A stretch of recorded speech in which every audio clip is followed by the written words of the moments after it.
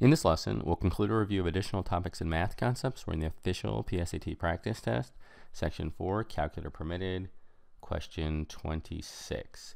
Given the right triangle ABC above, which of the following is equal to B over A? And we have some trig terms in the answer choices.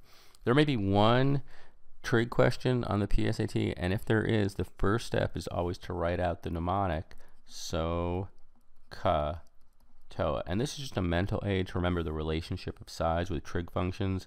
This first one is for sine. It's the ratio of opposite over hypotenuse, those two sides. This is cosine, that's adjacent over hypotenuse, and then tangent, opposite over adjacent. And so we want to find which of the following is equal to B over A. So B over A. Let's start with this angle right here. So if we went to this B, we know that would be opposite.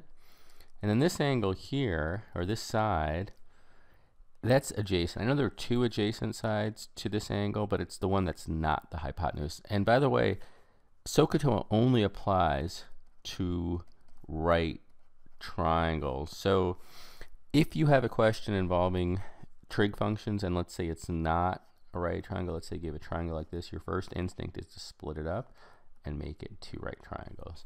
So going back to this question, B is opposite, so this is the adjacent side. Which of the three is defined as opposite over adjacent? It is tangent, opposite over adjacent, and so B over A would be the tangent of this angle here, this large B, and the answer is D.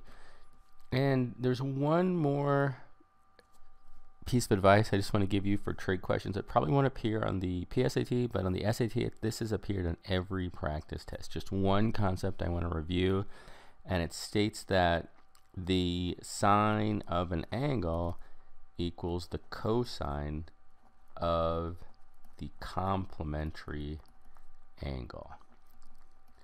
We know two angles are complements if they add up to 90. So I can prove this to you. Let's say we have a right triangle, and we'll just use a familiar one. Use 3, 4, 5. You know that's a special triple. So let's say we want to find the sine of this angle here. So what's sine? Going back to our mnemonic, it's opposite over hypotenuse. All right, so the opposite from this angle is 4. Hypotenuse is 5. So we know that the sine of that angle is 4/5. What's the complement of this angle? Well, this is 90. Again, SOHCAHTOA only applies to right triangles, so this is what's left from this angle, because we know that these two have to add up to 90. This is the other 90 from 180.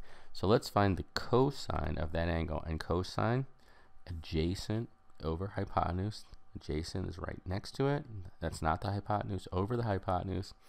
See, that's 4/5 as well. So keep that in mind. It does come up on the full SATs, this one cofunction identity.